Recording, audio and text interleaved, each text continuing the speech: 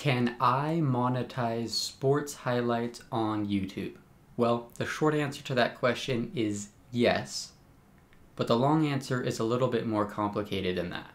So keep watching if you would like to hear my experience with monetizing sports highlights on YouTube. Though I have dabbled in posting several different sports highlights, the majority of my experience is with basketball highlights, most specifically NBA highlights, and that is going to be the basis of what I share today.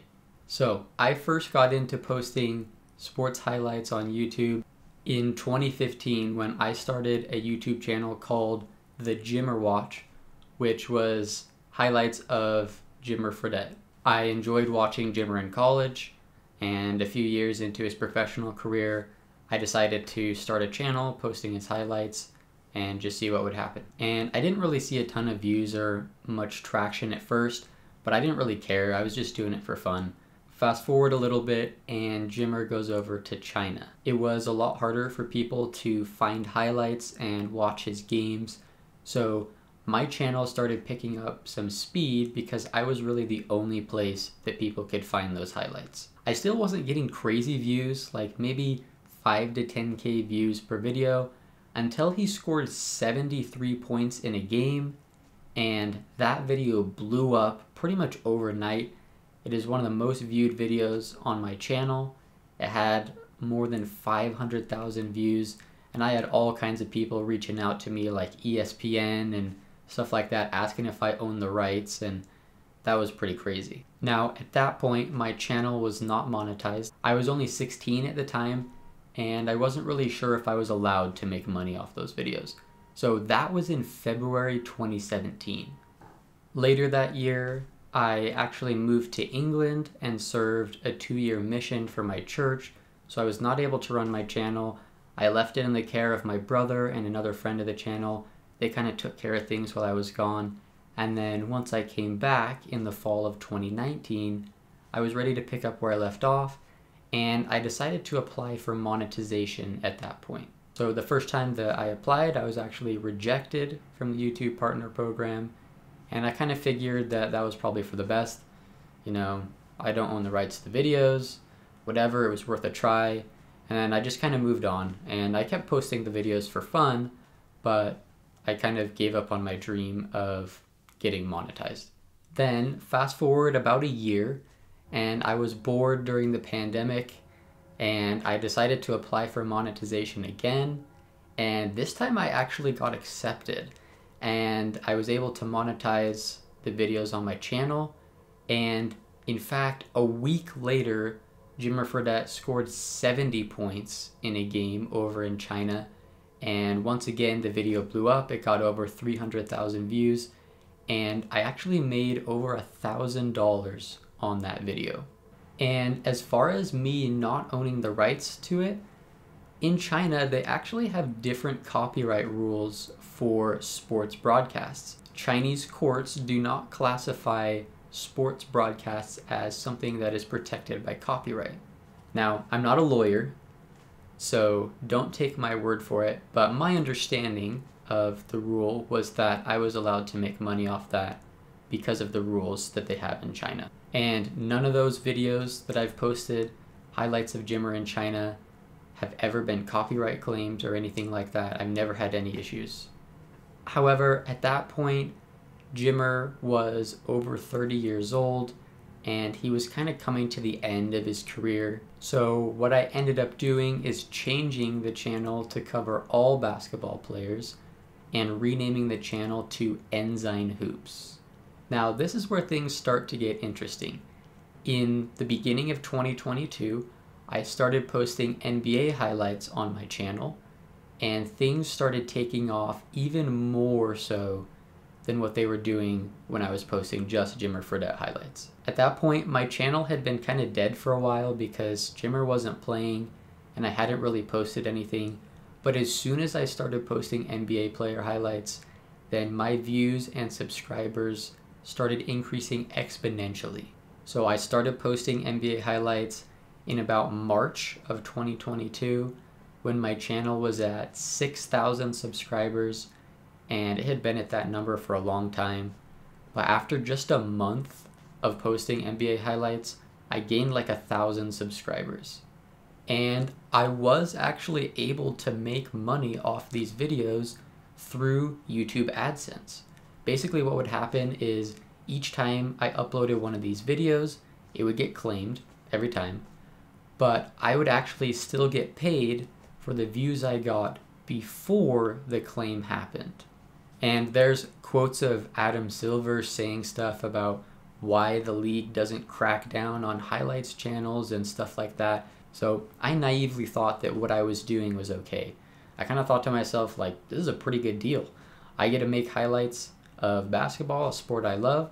I get paid off it. Then once the NBA claims it, then they get the rest of the revenue, and it's kind of a win-win for both parties. And it's also marketing for the NBA, because people who watch my highlights are also more likely to watch a live game or a full game on TV. Well, that little pattern lasted for about a month until YouTube demonetized my channel. Now, it's important to note here that it was not the NBA that stopped this from happening. This was something that was flagged inside YouTube. YouTube flagged my channel for posting reused content, and basically I was uploading like 10 videos every night, and every single one of them was getting copyright claimed. So it's not very surprising YouTube would see this channel that is part of their YouTube partner program that uploads like 300 videos in a row, and every single one of them gets copyright claimed. You're probably gonna go check that out, and I wasn't really surprised to get demonetized. Anyway, I was told that I could reapply for the partner program in 30 days if I removed all of the videos that were copyright claimed. So I did that and I reapplied. I was able to get reaccepted, nice and easy. And at that point, I kind of laid low until NBA Summer League in July of 2022. Well, I didn't really learn my lesson, and once Summer League came around, I started uploading tons of highlight videos again. And at first, most of these didn't get claimed right away.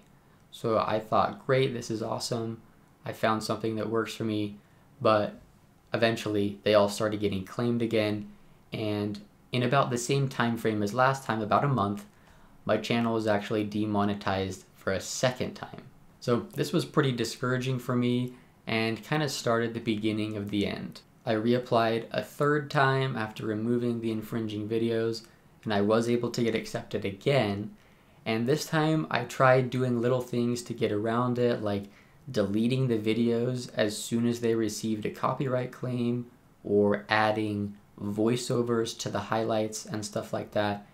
But ultimately, the claims just kept coming in. I tried really hard for about a month to only post highlights with voiceovers from myself on top of them and hopefully get away with it under fair use, but every single one of those videos still got copyright claimed, and when I would dispute the claims, the dispute would get rejected. I escalated a lot of these disputes to appeals, but it became exhausting because I had to dispute and then appeal every single video on my channel that I posted in order to get paid. Also, when you appeal a claim, the person who filed the claim has the option to take down your video, which will give you a copyright strike. And if you get 3 copyright strikes, then your channel gets terminated, as well as any other channels that are associated with that channel. So where I was uploading like maybe 4, 5, 6 videos every day, I was putting myself at a large risk of getting my channels terminated, because if the NBA just decided one day, all right, we're done, we're gonna strike all 6 of these today, then there's no way that I would be able to get my channel or my other channels back. They would just get terminated. So ultimately, I decided to stop making those videos. I kind of gave up because, first of all, I felt a little uncomfortable about making money off of something that wasn't mine. And also, if it was that hard for me to make like a few dollars per video, then it probably wasn't something that I should be doing. So I just decided to call it quits and move on from that. I was also putting myself at risk of legal repercussions.